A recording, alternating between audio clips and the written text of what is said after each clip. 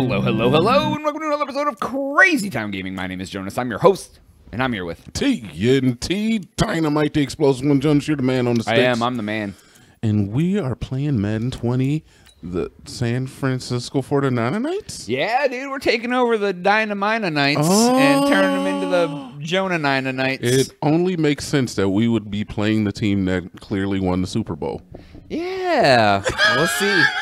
Yeah, we'll see if they, because we're recording this before the Super Bowl. I'm making a prediction, Jonas. Are you? This video's coming out in the future, and I'm hard standing. When's this going to come out? We already did the one that come out on the day after the Super Bowl. Oh, yeah. So, yeah. All of that, yeah. But you know what? It fits perfect because maybe we should say that if these guys don't win the Super Bowl, we're going to switch over to a Chiefs franchise just so we can capitalize on front runner fandom. Is that the idea? That probably would be the best idea, is for us to do two franchises like we've been doing, and be doing the Chiefs and the 49ers, because those are the two front-running MFing people. Is that what we do now? We just run front-runner teams? No, dude, I've always liked the 49ers, Oilers.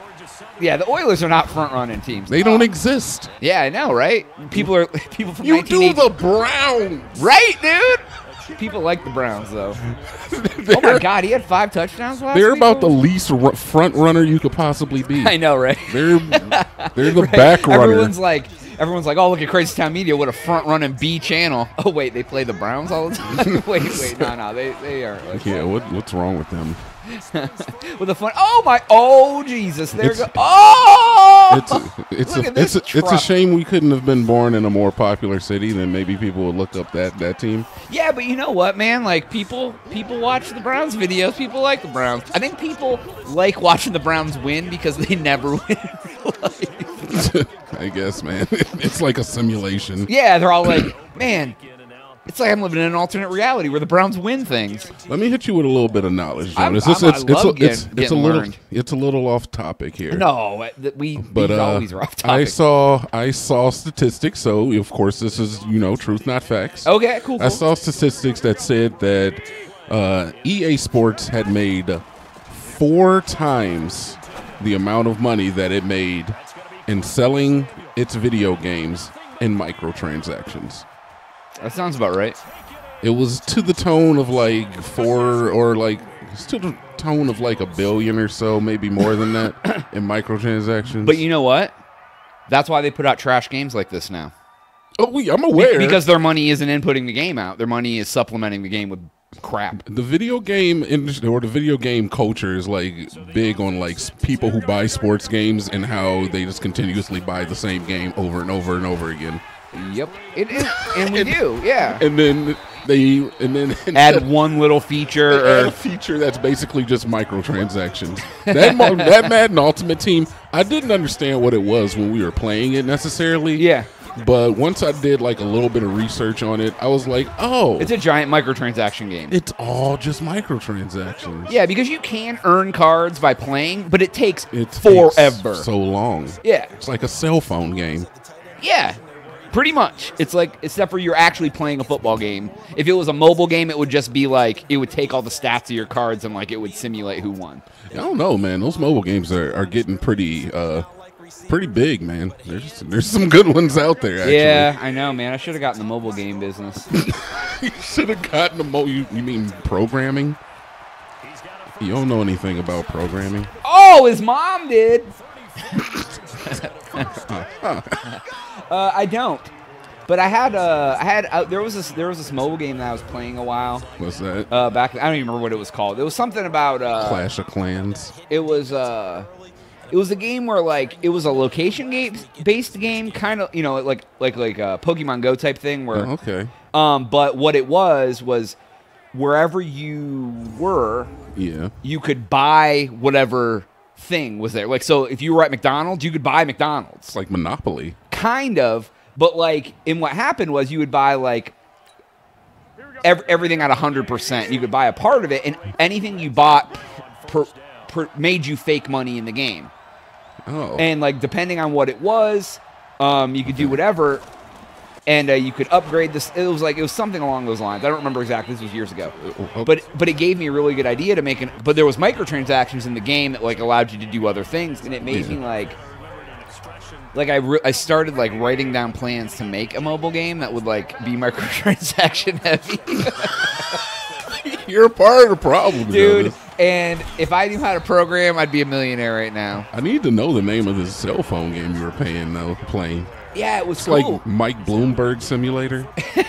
It was Just go around buying stuff. And the more you buy, the more it makes you money. So you just keep buying stuff. Yeah, dude. You have unlimited funds. I don't exactly remember what the microtransactions did. I think it was one of those games too. You can only make so many moves a day, or you can only play so much a day unless you like paid. You had to pay to, you know what I mean. It was like one of those like sort of. Yeah, it's like you will have more turns in 20 hours unless you pay us $5 and you can play now. A lot of people blame cell phone games for the microtransaction. Like that's where it started. It did. I'm really glad that Clash of Clans, dude, was one of those. I'm really glad that the video game industry hasn't adopted that you can only play this game for 8 hours a day unless you pay us more money model. Or you only have so many turns. Yeah. Dude, that model works so... Because you're like, I want more turns. Could you imagine if a thing popped up on Madden like, hey, want to keep playing?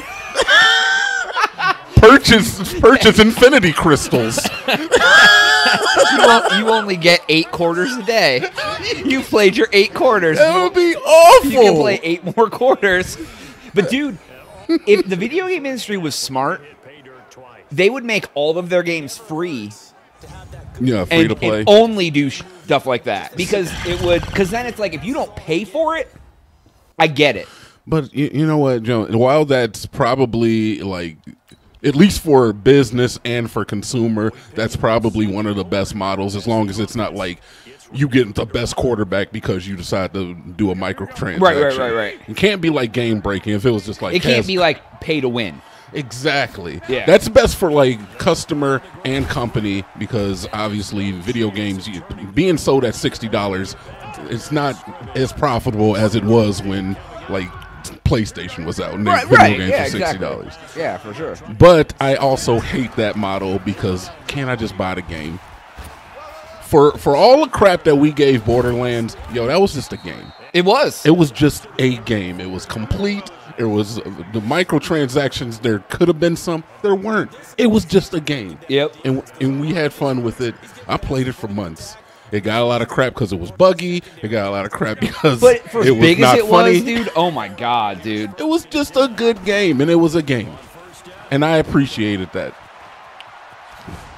Where this is... No, it's basically Madden 19 with a shell over top of it. It's basically Madden 17 with a shell over top of it, and like it's buggy, and it sucks because like back in the day, like I've been playing Madden forever. Like I've talked about it like literally since probably the game came out. Yes, and I had to think about it for a second, and even like up until like 2010 and stuff, like it would come out and it wouldn't be a trash game. It was done, and I don't understand how they regress. Because the money got in the way. It's true. The money gets in the way, man. They're like, how can we do this cheaper and still make a profit? Oh, wait, we did it cheaper and people bought it. Let's do it even cheaper. Okay, people are still buying this.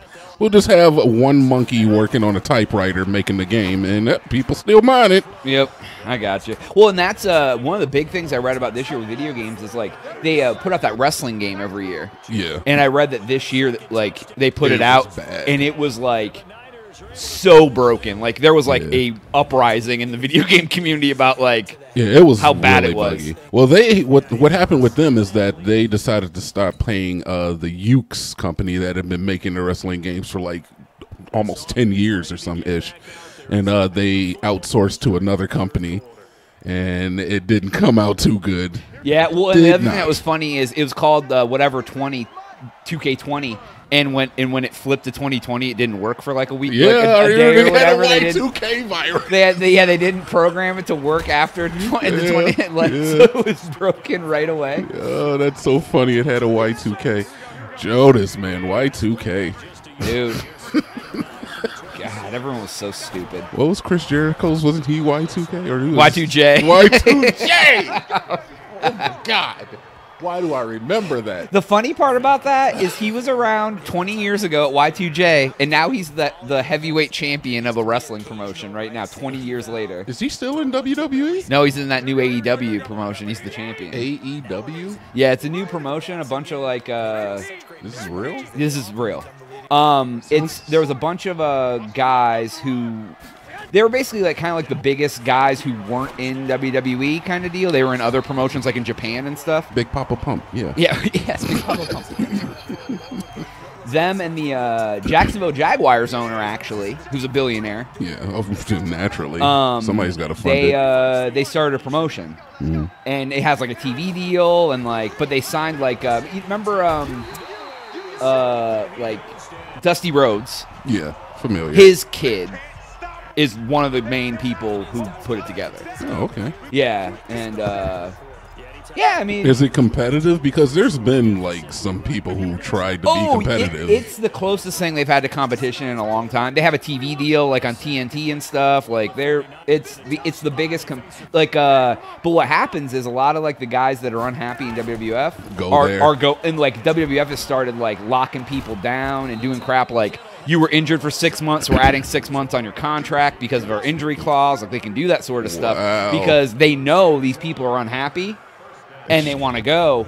Because what happens is WWE has so many guys now that they can't possibly put you all on TV. Yeah, and then you're not even getting paid you're getting paid, but you're not doing anything. And you're like, I'm a wrestler. I want to wrestle. Like that's what I don't. Yeah, the money's great, but I want to perform. Like that's my job. Like that's what I like doing. See, and that makes me wonder. Like, we'll totally turn into a wrestling podcast. Yeah, let's whatever. do it. Forget it. Forget about it. Forget about it. I wonder how much. What's the difference between like sitting on the bench on a pro team versus playing like Canada football is? You know. Yeah, and that's kind of like the idea with these wrestlers. And that's kind of what it is. Yeah, you're almost absolutely right. It's like a different, but there was like, but they've gotten a couple like big people that were in WWF and left, like what's his name, Dean Ambrose. I don't know if you remember him. He's more like, but like he was like he left. But there's people in WWF who just aren't re-signing contracts for like $1 million just for an opportunity to like go like actually be a superstar. Or the other thing I guess that I've heard is way different with them is they let the wrestlers have part of the creative process and like do their own thing. Where in WWF it's all very scripted and they're told what to do and whatever. All right. I'm not mad at that. Yeah, and one of the guys who left, one of the biggest guys, was like.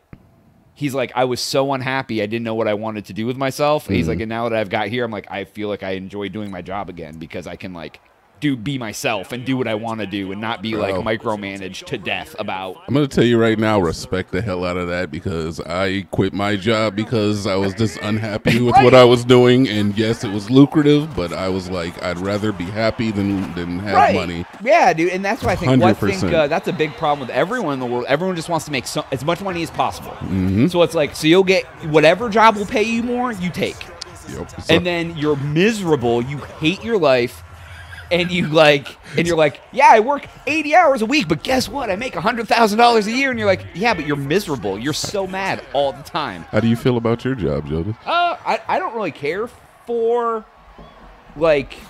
Do you feel like you could be happier elsewhere? I'm talking about your real life job, not this YouTube business. I could never be. I'm stuck in the middle of this thing. We love that. Oh my Jesus. I am very lucky in the role that I have. It's a very, I get paid decent. I have great benefits. I get good vacation. It's easy for me to take time off. We're not talking about the benefits. We're talking about where's your passion, motherfudger. Oh, we're not talking about that. Yeah, all of those things were true of my job that I quit. I was leaving there. I was getting there. There's a lot of things about it that are very. Is my passion? Why are you dancing, man? I was in the middle of trying to say something, and you cut me off. I was trying to finish my GD thought. Get it out. It is not my passion, no. There. How about that? Is it enough that you want to leave? I will probably stay until I find something that is worth it. Comparable.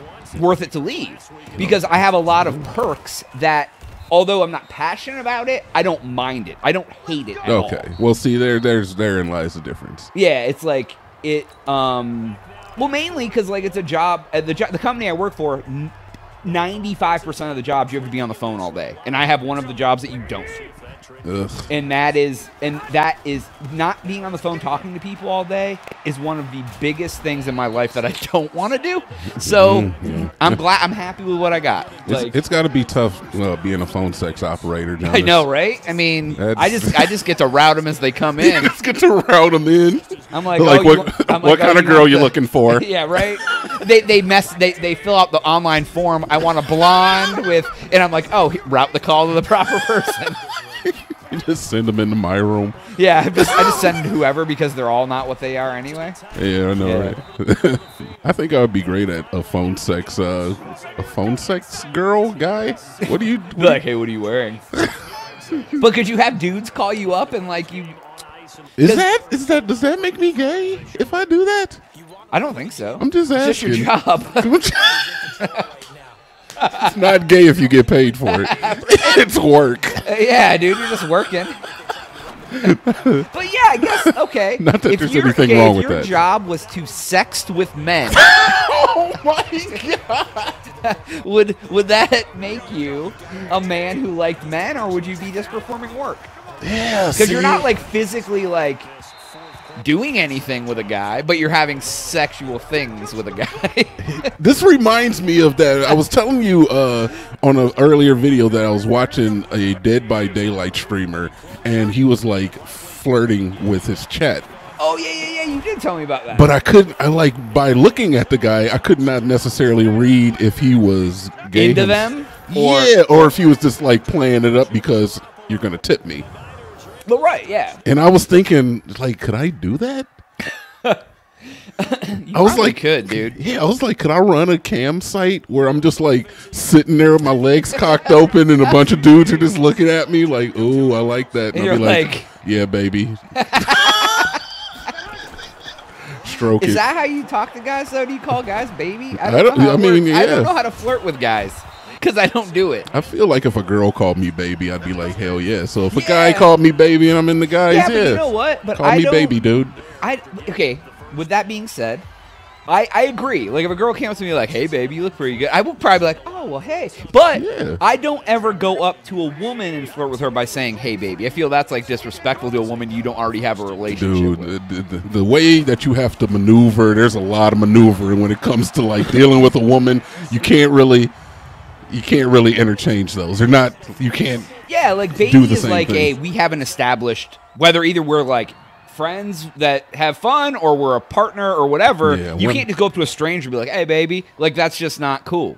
No, it'll be considered disrespectful. Women get away with a lot more ish than we ever could.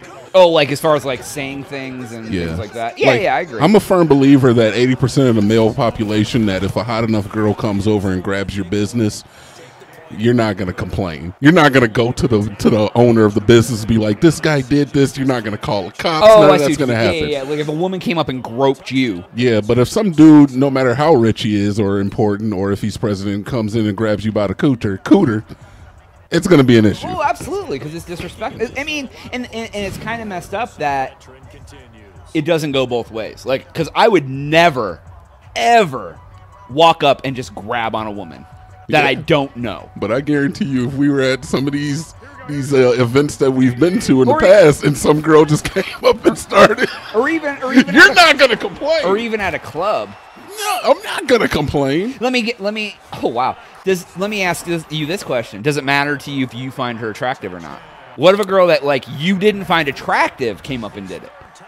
I would be flattered, funny enough, but like I guess it depends on the degree of pushiness. Like if it was just like a playful like, ooh, hey, compared to like grabbing a handful. All right, think about it like this. If a girl, unattractive or not, came up and flashed me, I'm also not going to go to the police. But if I just pull my junk out and swing it around in the room and then put it up, it's going to cause an uproar. An uproar, Jonas. Yeah. Really, women are too busy policing our bodies, Jonas. Wow. I should be able to pull my junk out if I want to. No. What do you mean, no? I know. It's my body, my rights, Jonas. Yeah, but You can't, no. I'm taking my body back. I don't agree with you on this. I'm going to pull it out right now. I don't think you should be able to pull out your D anytime you're going to pull it out right now. It's my body, Jonas. I pay rent. But you know what? It's your body, but it's my eyes. Yeah. My eyes have to see your body. You better get ready to avert it because here it comes. Avert your eyes. Now, if you said that to me, I'm pulling it out. You can look if you want. I might be like, I'm not going to look. But if you just like, where I had no option but to look at it, that's wrong. Yeah, but if I had, like, girl boobs, you'd be all over them. No. I would not be all over your girl boobs. On the next episode. Whatever. Right. Whatever. All of that was moot. All right. That is all the time we have for today's episode. Please make sure to like and subscribe. If you've already done that, watch some of our other stuff. There's plenty of things here. We talk a lot. For Jonas. TNT Dynamite. Catch you on the next one. We are out.